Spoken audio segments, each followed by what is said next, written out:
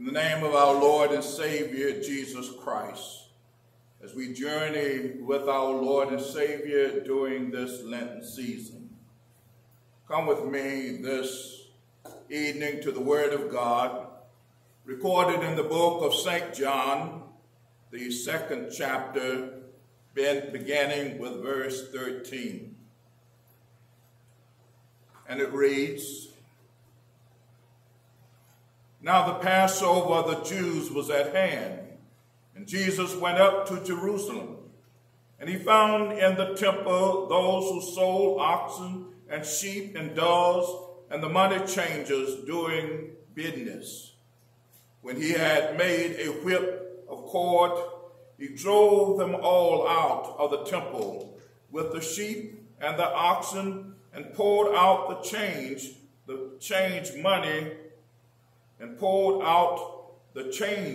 money, and overthrew the tables. And he said to those who sold doves, 'Take these things away. Do not make my Father's house a house of merchandise.' Then the disciples remembered that it was written, 'Zeal for your house have eaten me up.' So the Jews answered and said to him, 'What sign do you show to us, since you do these things?' Jesus answered and said to them, 'Destroy this temple, and in 3 days I will raise it up.' Then the Jews said, 'It has taken 46 years to build this temple, and will you raise it up in 3 days?' But he was speaking of the temple of his body.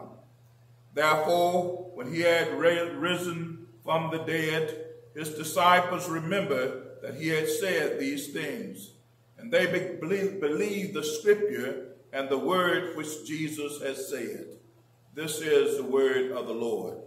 I want to talk with you today on the subject a little while.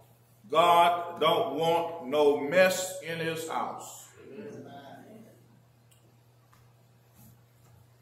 As we look at our text in John, he tells us that the Passover was at hand. The Passover was one of the greatest celebrations of the Jews. Jews from all over the known world came to Jerusalem to celebrate the Passover. We know that the Passover was that great event where God in turns delivered them out of the land of Egypt with a mighty hand. And they remembered how God had delivered them and how God had saved them. And every year they would gather to thank God for his great deliverance. This was a great event for the Jews. They gathered all over to celebrate the Passover. As they gathered, we note in the temple. In the temple there were 4 courts in the temple. You had the court of the priests. This is where the priests only would go once a year to offer sacrifice for the people. Then you had the court, an area where the Jews would come. This was only the natural born Jews. If you were not born a Jew, you would not be able to enter the 2nd court of the temple. And the 3rd court of the temple was for the women. There the women could come and worship. And the 4th court was for the Gentiles, those who had converted over to Judaism or believed Jesus, those who had denied those gods, false gods, to come to believe in the triune God. They were called proselytes. Here again, they were able to be in the 4th court, the outer court of the temple. Now, this is the portion where the Jews, chief priests, and all those who had taken up to sell their goods, they made it a marketplace, or Walmart, so to speak, that all that you need, you could get there. The people who came from all over the known world would come and be able to buy a sheep or a goat, or blessed sheep or goat, even if they brought their own. The priest would say, well, this sheep is not clean. You have to buy one of ours. And you can think of all that was going on and the setup for the doors and the cows and all. Just think of it now. The article was now for the Gentiles were all taken up with them selling sheep, goats, and all their wares there. As Jesus came to the temple, no doubt walking around, you can imagine him walking around looking at things going on, looking how the system is set up, because it was indeed a system that they had set up from the chief priest Anna all the way down to the other priests. Everybody was getting their cut, getting a cut on the deal. And here Jesus walked around and looked. And no doubt some think that we often have a picture of Jesus being meek and mild. We see and think of him being the kind Jesus, the one with the shepherd leading the shepherds or carrying the shepherds. These are pictures that we normally have in our mind of Jesus, the kind Jesus. But here we see another side of Jesus. We see an angry Jesus. And for us, we note that some say, well, we sin when we get anger. The Bible said that you can be angry. There is a righteous anger. And this is the righteous anger that Jesus had. And the righteous anger that we as God's people should have. Every person, every child of God should be upset with the evil that is going on in the world today. Every person should be upset with things and not permit things that you know that are wrong to go on and say nothing. But we have gotten to the place today that we don't want to be involved, so we say nothing. We see and know things that are going on that are wrong, even in our own home, and we say nothing. There ought to be a righteous anger for every child of God, for things that are going on that are evil, and we ought to speak against it. God has given us the authority, the power to speak against those things that are wrong. And we as children of God ought to take our stand and be angry about that. We see things happening and we say nothing. Here, people at the temple was agreeing with all that was going on. And it's so easy today for us that we can slip into sin that ease into our lives, and because the world says okay, and because everybody is doing it, we say it's all right. Note, in our text today, in our reading, God brought before us the commandments, a standard for us to live by. These commandments for us to strive daily to obey. We know that we may break them, but we know that we have Jesus who have kept them perfectly for us, that we can flee to the cross and ask for that forgiveness and seek that forgiveness. But these commandments stand. God have not lessened his justice on these commandments just because the world say, well, this is wrong or we shouldn't be doing this.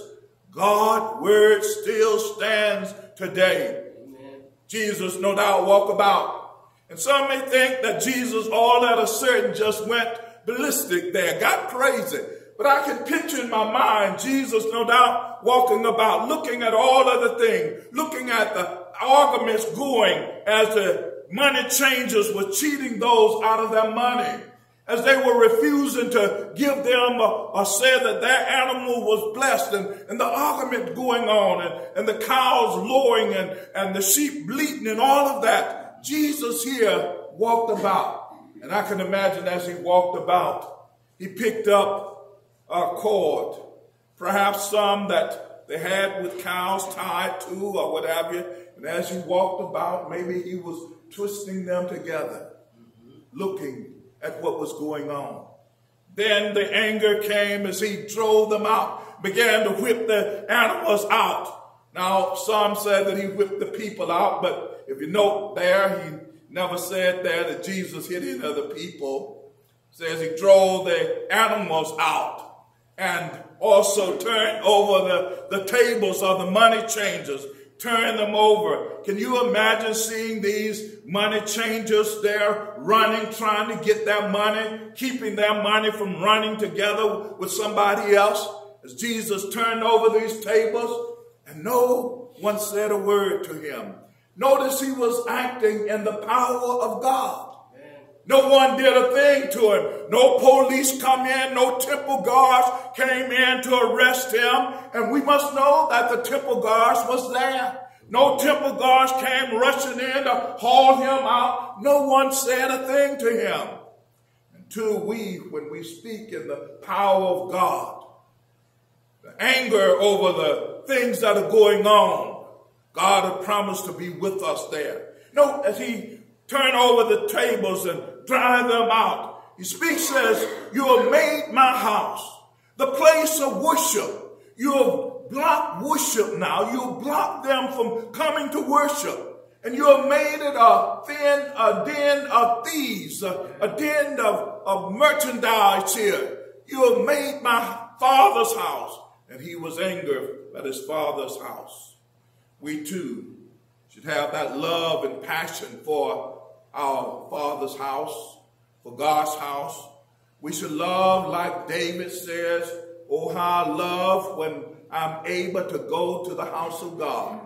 Wouldn't it be great today if those just couldn't wait the weekend? I just can't wait till Sunday to go to the house of God, to hear God's word. That's the desire and the passion that we should have for God's house and for his word. As Jesus turned over the tables, and he says now again, destroy this temple. And in 3 days, I will raise it up again. Note here that Jesus was speaking of his body, not that physical temple that it built that took 46 years, but he was speaking of his body, speaking of his death and resurrection. And the people missed it. Destroy this temple, my body, and in 3 days I'll raise it up again, because he had the power. Amen. Yes, let us take a look today. What would happen if Jesus would come to visit today? What would happen if he would come to visit our temple today? Would he find things that need to be cleansed? Would he find money changers? And just think of it today, what it would be like if people would come in the church, in the house of God, bring their cell phone and talk on their cell phone while the word of God is being preached, or watch videos on their computers, or bring their computers in. Think of what it would be like, and talking and going on, carrying on a conversation, disrupting the worship. Here, Jesus was upset because of this disruption of the worship. That people were not able to worship God. People were being robbed and disturbed from hearing the word of God. And so it is in our place today, that there are those who come and they're not able perhaps to hear and to worship God. Many of the people at that time, no doubt, was not able to offer their sacrifice, because of the argument going on, because of the cheating. Maybe they told him, you don't have enough money to buy my lamb, or you can't buy this dove, or what have you. People went back home not having offered their sacrifice to God. Is it true today that there are those who come to worship and leave and really have not worshiped God? Because of the distraction? Because of the distraction perhaps in the church or even in the temple. Note here as we talk about the temple, it's talking about Jesus cleansing the temple in Jerusalem. But let's move a little farther here today to know that God says that our body is the temple of God. And what is it in our bodies that need to be cleansed? Jesus is walking around today looking to see what is going on. What is going on in our bodies that need to be cleansed, that have taken hold of us, that disrupt us from truly worshiping God. Not only just here in the house of God, but wherever we may be, what is it that need taken out? Oh, the old folks used to sing a song, Lord, search me through and through. If you find anything that shouldn't be, take it out and cleanse me. Yes, maybe we need to pray that prayer also today. We need to ask God to come and search our heart, search our temple. What is it, Lord, that have eased in? What tables have set up in our temple? What money changers are there? What things are there that need to be taken out? Lord, is there hatred, jealousy, envy, malice that are set up in our temple? Lord, cleanse us.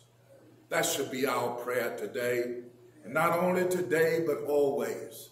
And we should search our heart daily, because it's so easy for things to set up to distract us from worshiping God, to distract us from placing God first. This whole body of ours, this temple that we have, that God is supposed to dwell in. So often we sometimes let this body push God out and we come first.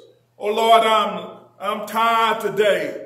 And all kinds of excuses from doing the work that God has called us to do. Yes, what is it that God needs to cleanse out of your temple? He is walking about and he is looking today. And note that God can't use no dirty temple. God can't use no filthy hands. We said that these hands to serve God, these lips, this mouth, this body, this temple, God can't use us when we are filthy. So only God can cleanse us. Only God. And you know the sins that linger therein. And only God is able to cleanse us. Oh, he is walking about today. He is looking. Oh, we can call him, come, Lord Jesus, and cleanse my heart. Or we could pray the prayer like David. Create in me a clean heart, O God, and renew a right spirit within me. Cleanse me, Lord, so that I can serve you. Cleanse my mouth, O gracious Father, my tongue, so that I can speak for you. Take the filth that comes from it and cleanse it so I can speak for you. Lord, cleanse my eyes so that I can see the things that need to be done. See the hurt that my neighbors in. Lord, cleanse me. Oh, this should be our prayer today. God is still cleansing temple, and he is willing to clean ours. Only if we would call him. Come, Lord Jesus. Cleanse my temple. Make me whole, Lord, so that I will be able to serve you. Make me whole so that I will be able to sing for you and speak for you. Lord, make me whole should be our prayer. Jesus came in the temple, cleansing the temple.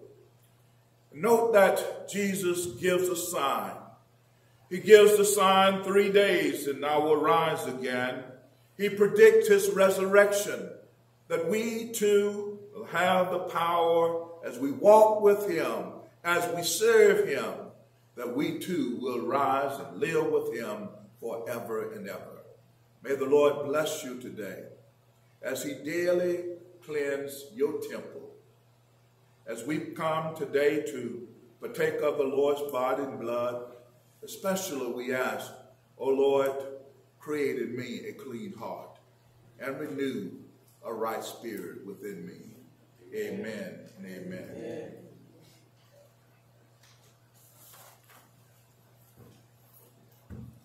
Now I have a selection by Minister Dale.